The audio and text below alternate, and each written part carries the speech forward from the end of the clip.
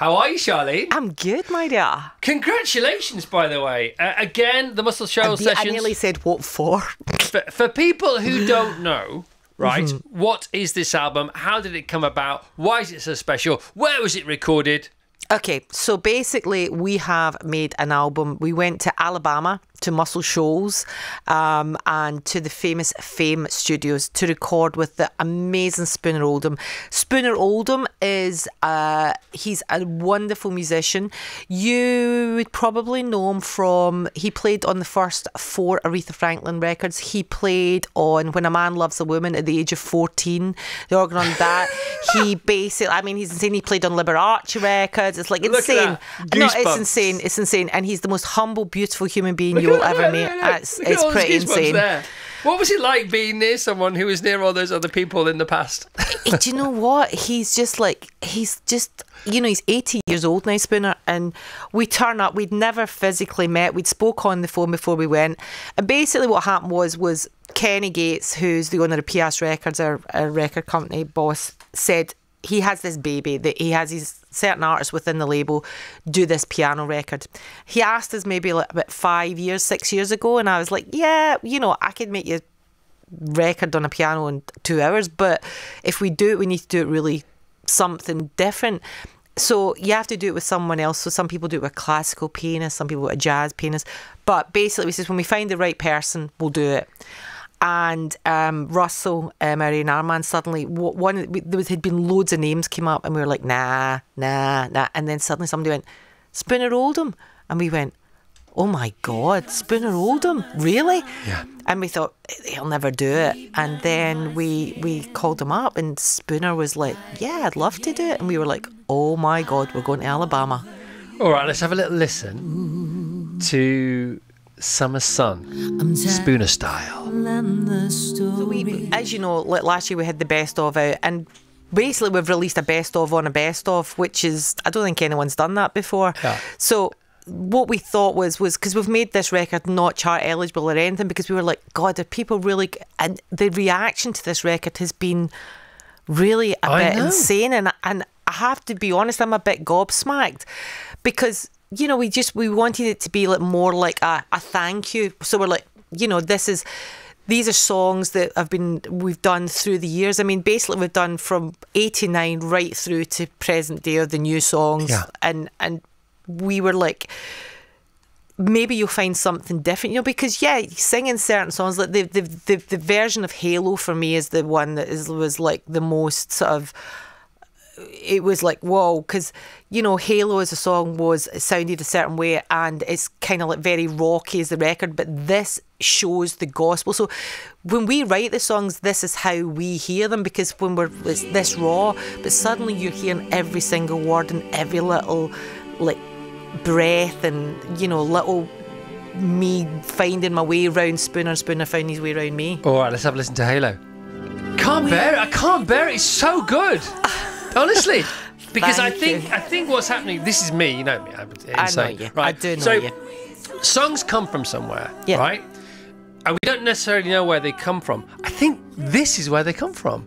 I think that's why it's so special. I think we're hearing the birthplace of the song in the song because of the choir and because of the organ. I think that's the nest. I think, yeah, the rawness, because it's the rawness of how a song. Because the most important thing is what is written. Yeah. Is, you know, it's the songwriting that's the most important thing, and maybe people are going to see a different side of Texas because of the quality of the songwriting, hopefully. Yeah. And it's you know, it's important, because the thing is when you hear a song, it's when I hear someone else's song, it's like the song reflects my life and the people I know and everything about it. And that's what we do with songs. We put our own people into the picture, and then the song touches us, and that's what makes it really special to us. I mean, it is, you know, you get amazing producers, don't you? Yeah. And especially, you know, 80s and 90s, you know, there's walls of sound coming out. It's in the 60s and 70s. Yeah. But the seed of all that is the song, and this gets us back to there, exactly. doesn't it? If you start from here and then put all that stuff on it, you put the fairy dust on it, but in the weird way we've gone the opposite way. Deconstruction. So we've basically deconstructed everything, and we're like, okay, well, we're showing you the essence of what the fairy dust is. And but with a different kind of frame, because standalone they would be great, but there is a frame here, but it's a softer frame. It's a more ethereal frame. It's like an open sandwich in a New York deli. Do you get an open sandwich in a New York deli? That's all you get. Is it an open sandwich? They're called sandwiches, but you can't. There's no bread. Yeah, anywhere. but is it not? Is that an open sandwich? I don't even know what an open sandwich. I thought an open sandwich was like one of those Swedish sandwiches, like. See, I know we don't talk about Bryn, your hubby, much, right? But he does this with he's crying food. Today. Why? Oh, Wales went out. Way, oh my God, he was in Cardiff last night. He's I watched it in tears. Welsh on S4C. I heard the whole thing. But chefs often deconstruct things. Yeah, and it's a bit chefy. Yeah, because sometimes you're given the space for the flavours to work, aren't you? Yeah, totally. Because it's like when you cover it all up, sometimes you're kind of you're wanting the big impact first, and that's what the records do. You get that instant it's impact. Sell, isn't it? It's a big sales pitch. Yeah, you go, there's the massive impact. Yeah. But when you take it down this way, you go, oh wait a minute, there's something different in this. It's like a lithograph as opposed to like an oil painting. It's getting very deep. Well, deep and not deep. It's you're doing to your songs here what Eric Clapton famously did with that first ever MTV Unplugged, and we know what happened after that. Yeah. And Rod Stewart did it. It's your version of that, isn't it? Yeah. This could be your biggest selling album of all time. It really could. No, but it really could though. Do you think? I'm literally looking at you going like that. Oh my God, he's had too many coffees. No, I've only had 7, 3 or 4. 12. But no, I'm serious. It's out on Friday. And the other thing, is. There's so much I want to talk to you about to do with this. It's just lovely to have a big full-on conversation with you about something that we're both really excited about. On Friday, it's out on Friday, but I just thought I'd heard it before, and I haven't heard it before. I got the special encoded watermark link yesterday to listen to the whole album, but I just think I've heard a lot of. Because you know the songs, there's a little bit of your psyche that's there that you've known them through and the I've years. seen you do them so many times, I suppose, and exactly. on guitar backstage, this kind of stuff. Maybe that's going on. So, but I convinced myself I'd heard this album before, and I hadn't, and I was like, oh my God, I haven't even heard it. I thought that's how it magically is, and in the air and around it is. But there are 2 songs I definitely couldn't have heard before, because they're not Texas songs. So how did you decide which covers to put on? Because obviously myriad covers. You're with the main man Spooner. Mm-hmm. He's got all the covers in the world in his back pocket that he's played on. Yeah, I mean it's insane. So how did you decide for the 2 you chose? We just kind of thought, yeah, let's, Save the Last Dance. We were like Drifters. Yeah, we were like, we love that song. Yeah. And it was great because when we recorded that, like Spooner did it with that kind of like he did that sort of Spanish kind of like sound, like Pat Garrett, Billy the Kid sound. And when we did it after, I thought it had that sort of Linda Ronstadt sort of thing going on, like Blue Bayou sort of thing. Yeah. And of course, Spooner played on Linda Ronstadt records, so it was like, it was that, and then we did the Would I Lie to You, the Charles and Eddie cover, which was just a song that we love. Funnily enough, it was actually Kevin who does our radio promo. It was his first. Kev, who's here? Yeah, Kev, who's here. It was he worked on the original, and no it was his way. first gold disc, I think. Nice bit of serendipity there, Kev. So when we told him we said, we're going to do this as the cover, and he went, oh my God, I worked on that record. Have I heard you sing that before? Have you done that? I've never done it before. See, I'm convinced. I mean, we're playing it all the time because it's on the playlist. We love it so much. So we'll play that at the end of our chat anyway in full. Yeah. But here's a little bit of Save the Last Dance once again. I'm running out of goosebumps. Yeah, this is actually running out. Well, you will run out of goosebumps when you hear the story of that actual song, because when we did the song, Spooner said, oh, he just started, because I never like to know what a song's about when the writer that wrote it, and he says, oh yeah, one of the guys that wrote the song, he says he was in a wheelchair.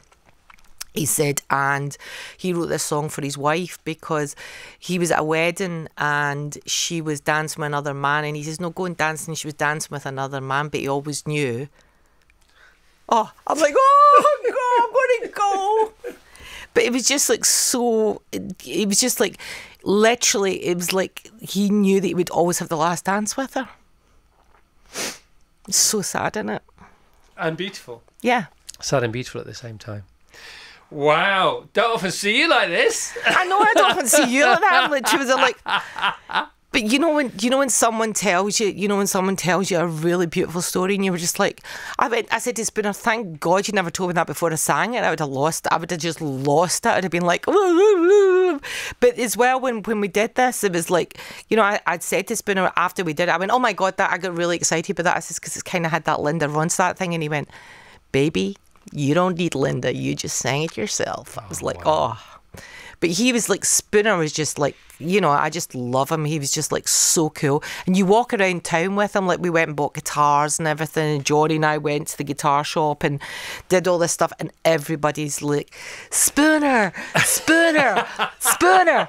And you're just like going, like, you literally is like, and there was amazing things like when we were in the studio, because when you're in Fame Studios, you got to remember that this is a studio that you've seen in a million Well, just tell us a photographs. bit about Fame Studios if you don't mind. It's just, so Fame is like, there's been so many great records made there. It's like, it's notoriously, but it's never changed. I mean, it's literally got like a bit of 10-inch shag pile carpet in it. It's all wood. It just smells of music and musicians and great records and people that have been there. But every day at 1 o'clock, they do a walkthrough with the public. So that's how like studios now have to survive, is like they literally need to do like tours and everything, like even your Abbey Roads, everything. They have to like think out of the box to survive, because we don't make records the way we used to. And it's really important to still have these studios, because we do need them for certain things. And basically, you would sit there every day eating a sandwich and a cup of tea, and like people would come through and they would be like pointing at us, going, "Oh my God, there's real musicians!" Like, and you suddenly remembered, like, you just have that thing of like, God, that is what we do. We make music for a living. It's like insane. It's the best job. It's just insane. It's like, it's just mad. You think, because then you suddenly become part of the history of that studio, and it's like, we made a record there, so it's like, it's just really special. And it's it like really going to Universal Studios tour and you go on a day where they're making a movie, and they really are making a movie. And you're like, and then you see the movie and you go, I saw that getting made. I saw them doing that. It's what like, I love really... about this whole story about this album and you and Johnny and the band is that it's really excited you to the point where you went to the guitar shop and started buying guitars, because that's a reawakening of your excitement about music, isn't it? You just, you do. It was like, we sat, as I said, it was literally, because people go, how did you prepare for this record, how you did it? The honest truth was, we walked into the studio that day and Spooner sat on the piano and I sat on the piano stool beside him and tapped out the timing on his leg, literally, and would point at certain bits. And fun enough, what was really interesting is you'll notice that, well, you might not notice, but Inner Smile is not on this album. Right. And Inner Smile is one of our biggest songs. And it was funny because when we came round to doing Inner Smile, Spooner was like, nah. And we were like, and I'm not kidding you, the best bit is that we just saw the colour draining for a record company guy's face, going, this is one of the biggest songs, and I'm going to have to go back and say it's not on the album. And we were like, Spooner doesn't know what he does. And we were like, why don't you want to do it? And he went, I don't do that Louis schnizzle. He went, this song's not for me. Which for us meant, oh my God, he really wants to do everything else. But the record company were just going, he's not doing Inner Smile. It was like, so it was, and we thought, he's doing this because he wants to do it. He really wants to be part of it. And that was the vibe. Yeah, and he sent Johnny and I a lovely email the other night just saying how much he loves the record and stuff. And he's, he's just a cool dude. He still tours with Neil Young right now. Yeah. He goes out on the road. I mean, you mentioned some of the people he's worked with. Aretha Franklin, Neil Young, Sheryl Crow, Linda Ronstadt. The list goes on. Amazing, amazing, amazing. When you went to the guitar shop, right? Yeah. What did you buy? We bought a Martin. Right. A really old Martin acoustic. And were you in the mood where you just had to buy something? Do you know what I mean? The problem is there was loads of stuff, so we're just thinking, what can we take that you can take onto hand luggage? Because when you're carrying guitars and you're carrying really old guitars, you do not want to put them in the hold, because we've lost so many guitars that way. Not because they get lost, just because they get smashed. And it's such a shame to do that. And what you got to remember is when they go into the cold, the wood, because it gets so cold, they just split. Once they're gone, they're gone. They're gone. Yeah. And you've lost a piece of history. Someone like made that beautiful guitar. How big is it? How many guitar shops are around there? Oh, it's Alabama. It's like, come on. It's like there's not much else apart from like honestly, there's not much else apart from guitar shops, signage shops, I just and wouldn't come chemists. back. If I were you, I mean, we have to come here to do the show because this is where the state radio station is, and I do love coming here. It's great vibe and it's great energy. But if I had a job, if I was an artist or a writer or something like that, I'd go to my favourite place in the world, and I'd just do it there. Yeah, I mean, it was really beautiful, like, just to be there, especially with him, because Spooner is from Muscle Shoals. That's where he was born, where he grew up. Funnily enough, he was like, his actual real name is Dewey, which I love that name as well, but because he's like, oh yeah, I get called Spooner when I was a kid, and the nickname was like, why? And he says, oh, because I was playing with a spoon at dinner. He says, and the spoon shot up and hit me in the eye. He's blind in one eye. He's like, and he get called Spooner ever since then. That's what happened. I didn't know that. Yeah, I didn't know that either. And it's like, and the thing is Spooner doesn't tell you all these stories. You really need to press him. Like, say, what was it like working with Aretha and stuff like this? And he'll be like, oh, I remember when we were doing, this song or that song, whatever. He says, and they were working out the backing vocals, and they were Aretha and her sister were messing around with like ideas of how they were going to do the backing vocals, and suddenly they were going, suck it to me, suck it to me, suck it to me, suck it to me, like taking the mickey, and they were like, oh no, you should keep that bit, it's really good, like, because they were like going, what you want, like doing that whole thing, and they were going, suck it to me, suck it, like, singing along with it, and suddenly like they're like, yeah, let's put that in the record, and he's telling you all this, and you're just like going, it's like being in a sweet shop for us. We're just going, no, I know. We're going, oh, tell us more. And you got your own version. I mean, you now have that version of a story because your experience with Spooner is his experience with Aretha. Of course it is. And it's like a relay race, and you pay it forward and you pass it on. From all the things you've been fortunate enough to experience, where does this rank, do you think? It's pretty special. To be honest, making records is pretty special, because making any record is really special because there's not a lot of people that get the opportunity to do it. Yeah. And it's something that it's there. It can't be erased. It's there. You've made it. It's there forever. Yeah. You'll be gone for years after, like the people that we listen to the music, and that person is alive because they've left this this behind. It's like extraordinary. It's an extraordinary like catalogue of what you do. You've left a mark. I wonder if that's what you have in common, because we had Brian Cox in here the other day, and I love Brian. He was with Daryl McCormick, wasn't he? And they're in this new they're in the Great American Play together. And they're rehearsing for it. They were the most two tired people we've ever had in the studio, because they were in the middle of previews and rehearsing in the day, and the play's 3.5 hours long. Oh my God. And it's a Eugene O'Neill play from 1939, based in 1912. They brought the weight of the responsibility in the studio with them. But I was talking to them about actors. Know actors really well. Obviously, I was married to Billy, and I said actors, when they meet, they have this different connection, and anybody else who's in the room realises that you're not an actor, because those two are, and they're having this sort of it's like a tacit secret conversation. language.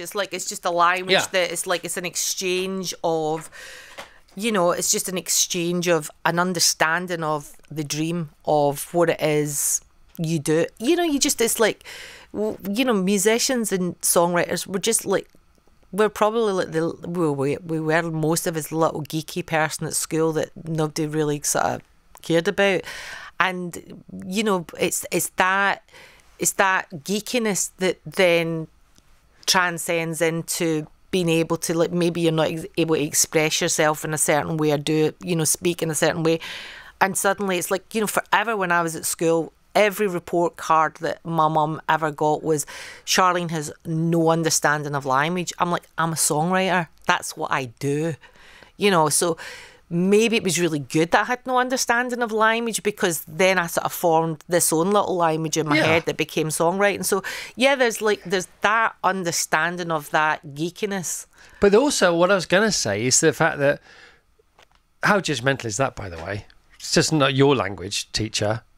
There are many other languages, but I think what I've realised just talking to you today for the first time is that maybe it's because and I could be wrong, you know, and your fellow musicians know, and actors know, and their fellow actors know, and writers know, and their fellow writers know, and artists know, and their fellow artists know, that we are only here, everything is temporary, apart from things that you produce and will be here after you're gone. They're left. And so you have that about you, whereas we're all panicking. You know, we don't really know. There's nothing for us to leave. But you know, you have this sort of. There is a permanence to your. Yeah, there is, but you don't know you're doing that when you're doing it. No, I know. Which is great. So maybe there's the understanding of. I think as well, there's an understanding of knowing what it's taken to get there. Yeah. Because that, with everything, but that's like everything. That's not just with songwriters or actors or, you know, people like that. I think there's when people do certain things, there's an understanding of what it took to get to that point. And that, I think that's sometimes what people connect on. Because, you know, it's like you connect with different people. A lot of people that you know what the sacrifices have been.